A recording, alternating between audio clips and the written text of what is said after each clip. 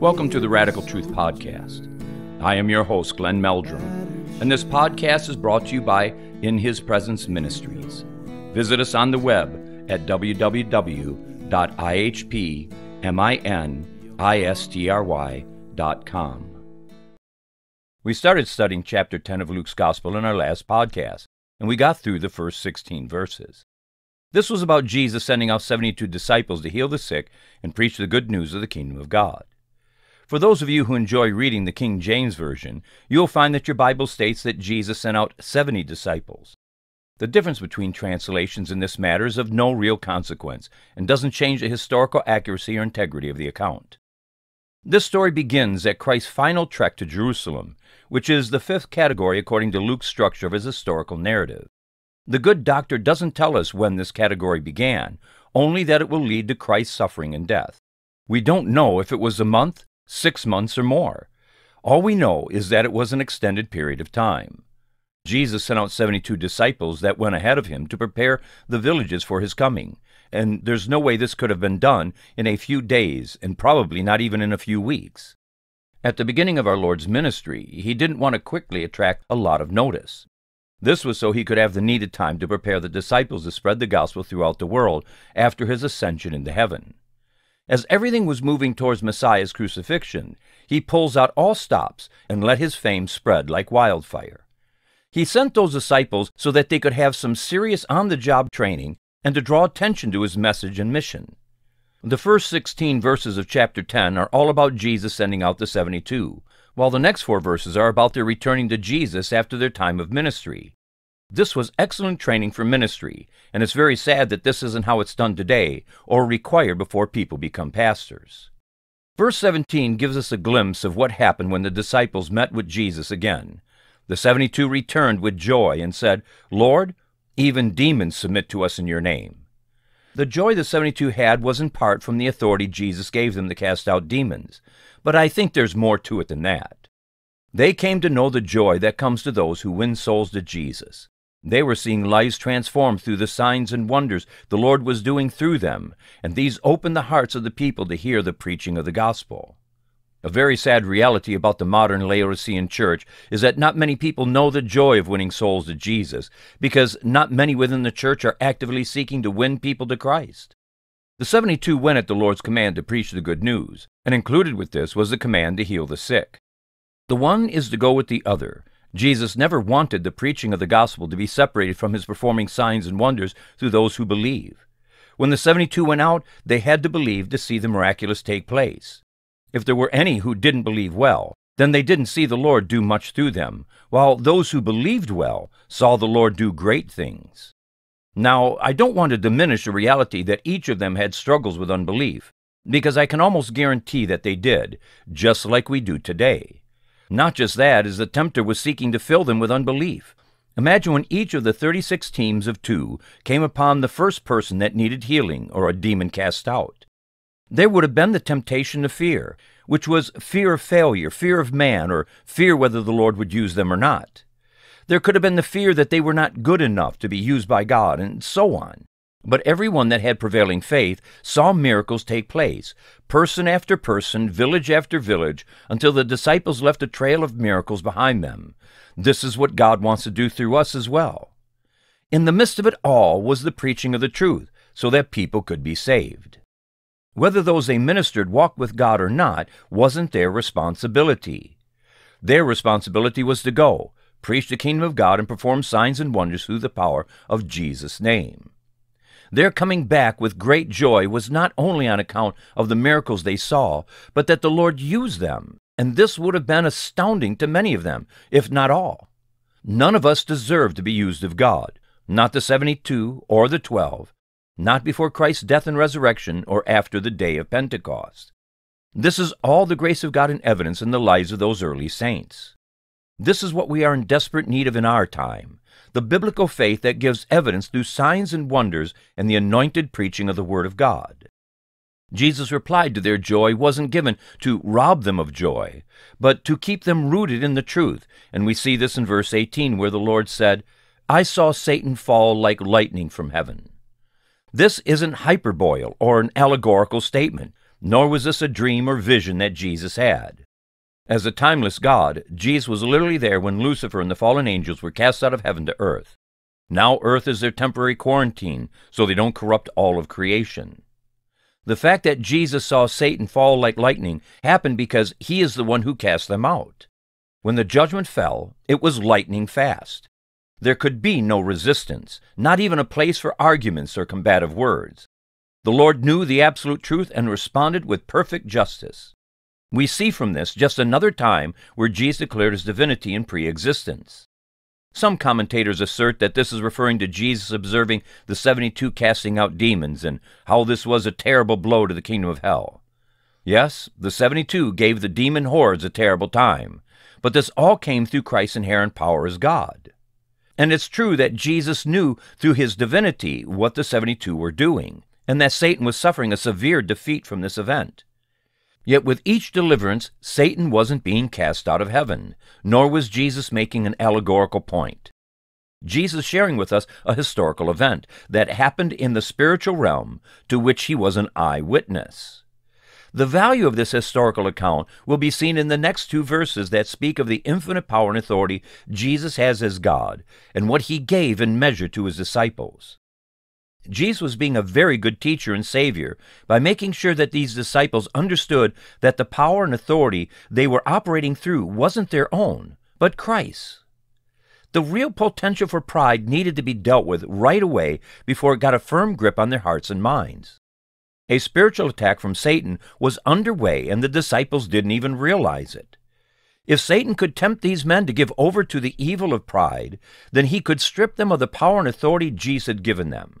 The hordes of hell constantly use this tactic against God's people because they know that pride will keep powerless Christians powerless, or strip the power from those who begin to operate through God's authority. The saints need to do a lot of dying to self, which includes pride, to start walking in the Spirit's supernatural power. And those who begin to operate in God's power must do a lot of dying to self to continue walking in Christ's power and authority. A vast portion of the church doesn't want to pay the price to gain and keep the anointing of God, and that's why so few saints and churches are operating in the power of the Holy Spirit. Jesus has more to say on the defeat of Satan and the authority he has given the disciples, and we see this in verse 19. I have given you authority to trample on snakes and scorpions, and to overcome all the power of the enemy. Nothing will harm you. The Lord gave description to the enemy by calling Satan and the demons snakes and scorpions. Instead of snake, the King James Version translated the word as serpent, but the Greek word is more generic, and that's why snake is more accurate.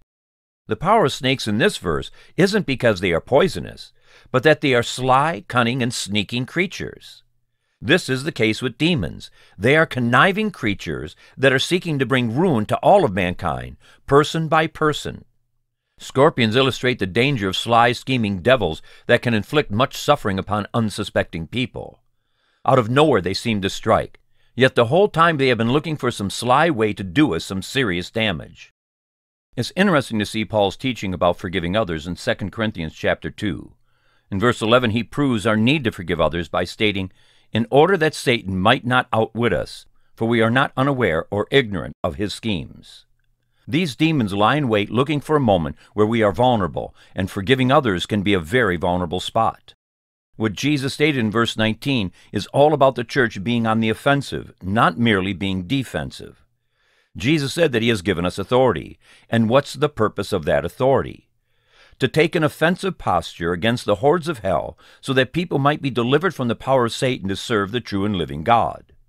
We are to go into enemy territory to take what the enemy has stolen from God. Each and every person rightly belongs to God. He is their creator and redeemer. Satan and the host of demons are usurpers, villains that are nothing more than lying thieves that steal through deception what is rightly God's. Jesus painting a picture of his saints overcoming slithering snakes and crawling scorpions by trampling them underfoot. Our enemies are so low that this fight is merely to step upon their heads. For Middle Eastern culture, this is a very graphic picture. The enemy is so vile, so degraded, that they belong under our feet as creatures of contempt, and this is a very debasing picture for enemies of our soul. Isaiah 14 is believed to be by many a revelation about the rebellion of Lucifer, who was once an exalted angel. The first sin Lucifer committed was to believe a lie, and this is why Jesus called him the father of lies. In Isaiah 14, verses 13 and 14, Lucifer said in his heart, "I will ascend into heaven. I will raise my throne above the stars of God. I will sit enthroned on the mount of assembly, on the utmost heights of the sacred mountain. I will ascend above the tops of the clouds. I will make myself like the Most High." He believed the lie that he was worthy of worship, and this produced the second sin, which was pride. As a created being, Satan thought that he was greater than the uncreated Creator, and he raised a coup d'etat against God. His judgment fell quickly, and he was hurled down to earth as fast as lightning flashes in the sky. We don't naturally have the power to fight against the supernatural power of demons, even though their power is extremely limited. The Lord will not allow the demons to destroy mankind, so boundaries have been set that they cannot cross. God offers us His omnipotent power to deal with these demons, and through Christ we can be more than conquerors. To be a conqueror, we must have a holy aggression to fight against our spiritual foes who are stronger than we are, but are helpless against Christ. When Jesus is working mightily through us by the power of the Holy Spirit, there's no demon or demons that can stand against us. Jesus clearly said that He has given us His power to overcome all the power of the enemy. This tells us that demons have supernatural power, and this power is greater than that which we have of our natural selves.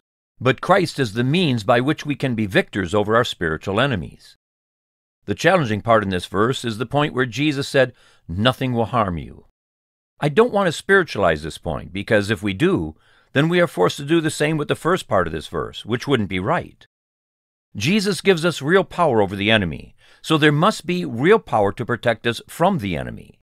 We are at war, a real war for our souls and the souls of men, women, and children. Just as we fight against spiritual foes, so they fight against us. Fighting against our enemy is spiritual, yet it reaches into the material world. Take demon possession as an example. Some people are literally possessed by a demon, or maybe demons. Yet the spiritual possession affects their physical, mental, emotional, and spiritual life. The battle isn't against the physical and mental problems that they are having due to their demon possession, but the spiritual enemy that's tormenting their soul and mind. Jesus is speaking of the spiritual attacks that will come against those who are taking an offensive against the hordes of hell by casting them out of people, healing the sick, and preaching the good news. Those who fight for Jesus against the spiritual enemies of God will be protected in the fight. It doesn't mean that the battle won't get fierce, and that we won't get weary of the fight, or be wounded in the battle. But in the end, we win. We are absolute victors through Christ. When we live in the Spirit through loving obedience to Christ, then we will fight the battles He is sending us out to fight, and we will in the end be triumphant, whether by life or by death. The devil can't win against those who love Jesus with all of their heart, mind, soul, and strength, and prove that love through a life of loving obedience to God's will and purpose. These are awesome truths that, when understood and lived out, will produce a living army of saints that hell can't stand against. This is what we need today. Jesus wanted to put this in perspective a little more and stated in verse 20, "However, do not rejoice that the spirits submit to you, but rejoice that your names are written in heaven." The Lord wasn't wanting to diminish the joy the 72 disciples had when they returned from their short-term missions trip. He was wanting to get them rooted in the truth so that they could be stable in the faith and do exploits for the glory of God in the years to come. Though it's not wrong to rejoice in giving some demons a good beating in Jesus' name, what we really need is to rejoice over this wonderful gift of salvation. It wouldn't be long before Jesus would finish the work of atonement that the Father sent Him to accomplish, and then the disciples would see the costliness of salvation in a whole new light. When we look at the glorious Jesus and His substitutionary work on the cross, casting out devils is nothing in comparison. Jesus performed the greatest work, and that's who and what should capture our attention. It's infinitely greater to focus upon the beautiful Savior than to boast over casting out some really ugly devils. Yet here's another sly, cunning attack from the evil one, who would even take the victory we have over him and tempt us to focus upon the power rather than the Savior. We are so easily distracted from seeing Jesus. Though we may get a glimpse of His infinite greatness, we are so prone to forget what we have seen, known, and even experienced. We have wandering hearts, and demons know this fact about us and use it against us. Whenever we take our eyes off of Jesus, we are sure to begin sinking into unbelief and self-absorption. We can be like Peter, who sank in the water through his unbelief, and this happened when he took his eyes off the Savior when the stormy sea captured his attention. Jesus told us to rejoice that your names are written in heaven, and we should do this on a constant basis. What does it mean that our names are written in heaven? The expression written in heaven is equivalent to our names being written in the book of life. The book of life is a New Testament thought that's pressed home in the book of Revelation, where it's mentioned 6 times. One reference to the book of life tells us that it belongs to the Lamb, who is Jesus. This is found in Revelation 13:8. All inhabitants of the earth will worship the beast, all whose names have not been written in the book of life belonging to the Lamb that was slain from the creation of the world. Paul made mention of this book in Philippians chapter 4, verse 3. Yes, and I ask you, loyal yoke fellows, help these women who have contended at my side in the cause of the gospel, along with Clement and the rest of my fellow workers, whose names are in the book of life. This form of speech may have been taken from the ancient Jewish custom of writing the names of all citizens in a public register. This way the inheritance that were given to the 12 tribes through Joshua could be preserved and passed on to each subsequent generation. Keeping track of lineage was very important for all the tribes, but especially for the tribe of Levi and the family of Aaron. The Levites were the caretakers of the tabernacle and later of the temple, while from the Levites came the family of Aaron, who were solely given the right to be priests. In the books of Nehemiah, Jeremiah, and Ezekiel, there are references to keeping the names of the people of Israel in a genealogical record or book of life. In the New Testament, we find that the Old Testament priesthood through Aaron was done away with, and the priesthood of all believers took its place. As priests of God, our names are recorded in what's called the book of life, and whenever people enter the kingdom of God through repentance and salvation, they are added to that sacred book. There are a lot of people that think they know everything about the book of life and how the names are written in it, but our actual understanding about these things may be far less than what we want to admit. Here is some of what we know for sure. A person's name is listed in the book of life when they enter into salvation. Some people believe that the names of the saved are written in the book before the creation of the world because they are predestined. I believe that people's names are written in the book of life when they are truly saved, and here's why.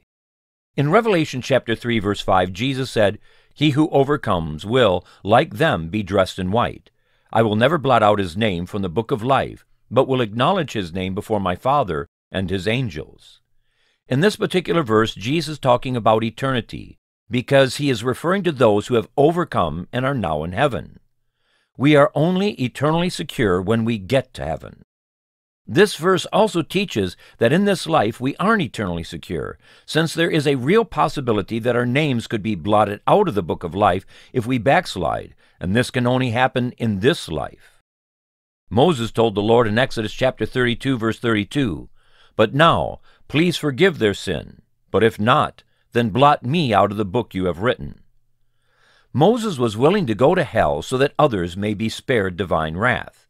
This is a phenomenal expression of compassion. For people to have their names blotted out of the book of life, they have to be actively living in sin, which is evidence that they have not taken the path of repentance. The Lord wouldn't answer Moses' prayer because it was contrary to God's plan of salvation, but his intercession was a powerful example of selfless love. There's a multitude of verses that teach the truth that people can backslide, which is to forfeit their salvation. When people backslide, their name is blotted out of the book of life, and this clearly means that salvation is taken from them. To have people's name blotted out of the book of life means that they had to first be written into the book of life. And to have their name blotted out of that holy book is as if they had never been born again, for all their righteousness is forgotten. Psalm 69, verse 28 states, "May they be blotted out of the book of life, and not be listed with the righteous." This is another verse which gives us a feel that the blotting out of the name happens according to earthly time, and wasn't something predestined before creation. This would mean that the names were added when people are truly saved and blotted out when they backslide. The final mention of the book of life is seen in Revelation chapter 20, verse 12. "And I saw the dead, great and small, standing before the throne, and books were open. Another book was opened, which is the book of life. The dead were judged according to what they had done, as recorded in the books. This takes place at the great white throne judgment, which is the final judgment wicked men and angels will experience before being cast into the lake of fire, and this is seen in verse 15. The other books mentioned in this verse that I just quoted are records of the life people lived. They will be judged by absolute truth. We best make sure that the life we live we will not be ashamed of before all of heaven. For one day the lives of the wicked will be exposed, and then it's too late for them to repent and change. We should make it our greatest goal to have our names written in the book of life, and then live such a life that it will never be blotted out. The account we've been studying of Jesus sending out 72 disciples continues through verses 21 through 24. In verse 21 we read, "At that time Jesus, full of joy through the Holy Spirit, said, I praise you, Father, Lord of heaven and earth, because you have hidden these things from the wise and learned, and revealed them to little children. Yes, Father, for this was your good pleasure." Jesus was full of joy through the Holy Spirit, not from mere external circumstances.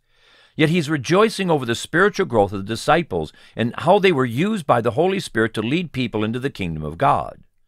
Jesus praising the Father for who he is and what he has done, and this isn't contrary to the unity within the Trinity. The Lord was modeling for the disciples a grateful heart that they needed to develop themselves. And Jesus speaks of the divine prerogative where the Father does what's in keeping with his good pleasure. In this verse, what's the Father's good pleasure? Well, there are two parts to it. First, the Lord has hidden these things, which are the truths of the kingdom of God, from those who are wise in their own eyes and have educated themselves out of salvation. Paul declared in Romans chapter 1, verses 22 and 23, "Although they claimed to be wise, they became fools and exchanged the glory of the immortal God for images to be made like mortal man and birds and animals and reptiles." In other words, in their supposed enlightenment and wisdom, they rejected the one true God to worship idols of creation, mankind, demons, false religions, or philosophical beliefs. These were only predestined to damnation because God has decreed that all those who reject his salvation will receive the judgment of eternal separation from him. God didn't create them to go to hell. They rejected God's salvation, which resulted in the truth being kept from them. The second expression of God's good pleasure is that the truths of the kingdom of God were revealed to those who are like little children that simply believe the promises. Jesus sent out the 12 and then the 72. Because they chose to believe like little trusting children, they saw the Holy Spirit perform miracles through them. This didn't happen because they were great or special, but because they operated through childlike faith, and this brought joy to Jesus. The next point is found in verse 22. "All things have been committed to me by my Father. No one knows who the Son is except the Father, and no one knows who the Father is except the Son, and those whom the Son chooses to reveal him." The way this is worded makes me think that Jesus isn't praying anymore, but is making a declaration for the disciples to hear and understand. There are 4 points Jesus makes in this verse. The first point is that all things have been committed to me by my Father. This doesn't mean Jesus isn't divine or that he became a small god equal to Satan, as the lies of Mormonism assert. The man Christ Jesus receives from the Father as the eternal Son, and from this indivisible union within the Godhead, Jesus becomes the Lord and sovereign dispenser of all things. This thought is repeated in John chapter 3, verse 35, where the Father loves the Son and has given all things into his hand. I think that it's interesting that Jesus didn't say that these truths and power were revealed to him, since he already knew them as God. They were delivered to him as God incarnate, where the whole administration of the kingdom of grace was given to him. Such right and power belongs only to God, and as such, it proves the divinity of Christ, who has infinite power. These divine attributes or privileges are seen in other portions of Scripture. In Matthew chapter 28, verse 18, Jesus said after his resurrection, "All power is given unto me." In Christ's high priestly prayer, he declared in John chapter 17, verse 2, "For you granted him authority over all people, that he might give eternal life to all those you have given him." We see here the unity within the Trinity and how the three are indivisibly one God. Then in 1 Timothy chapter 2, verses 5 and 6, "For there is one God, and one mediator between God and men, the man Christ Jesus, who gave himself as a ransom for all men." There is only one mediator, and he is God, and only he can give salvation. Since Jesus is our mediator and Savior, he therefore must be God. According to 2 Timothy chapter 1, verse 3, Jesus has the divine power to give life and godliness, and in Revelation chapter 1, verse 18, he holds the keys of hell and death. All these are expressions of Christ's divinity. The second point of verse 22 is that no one knows who the Son is except the Father. Here's just another statement of Christ's divinity, where he is an infinite mystery that only the Father fully knows. The disciples really didn't know who he was. Christ's death, resurrection, and ascension opened their eyes much more, but only the Father fully knows the Son, and this will be true throughout eternity. The Father is also an infinite mystery, and this brings us to the Lord's third point, that no one knows the Father except the Son. Once again, here's another declaration of Christ's divinity. Only God fully knows himself, and for Jesus to say that he alone knows the Father is to say that he is God. The fourth point is that no one knows the Father except the Son, and those to whom the Son chooses to reveal him. As our mediator, Jesus has the right and power as God to reveal the person of the Father to anyone he wants. He has told us in so many ways that it's not his will that any perish, but that all come to eternal life. We know that it's his will for everyone to know him and through him to know the Father. Yet Jesus will only reveal the Father to those who want the salvation he has to offer and will receive his salvation on his terms and conditions, not ours. In verse 23 we are told, "Then he turned to his disciples and said privately, 'Blessed are the eyes that see what you see.'" I thoroughly believe that. How often I have longed in my heart to have been one of those disciples that touched Jesus and was touched by him, that looked in those eyes and to see the miracles and hear the words that flowed from those holy lips. Those eyewitnesses saw what we will never see in the way that they did. They were truly blessed beyond what we can fathom. He went on to say in verse 24, "For I tell you that many prophets and kings wanted to see what you see but did not see it, and to hear what you hear, but did not hear it."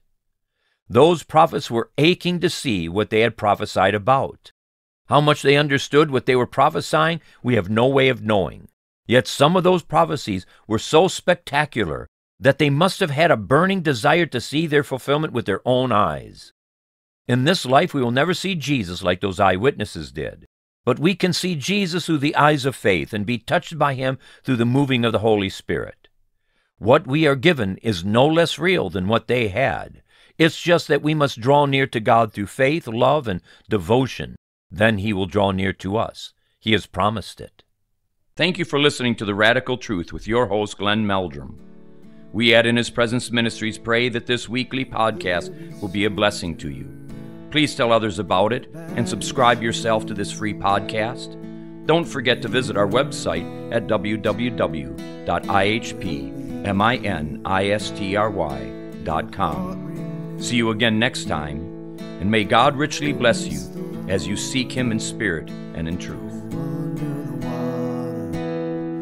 And thirst no more, so come wash in the river, come drink your fill. Let healing waters bear away your guilt. Lay down your burdens on that beautiful shore. Come wash in the river.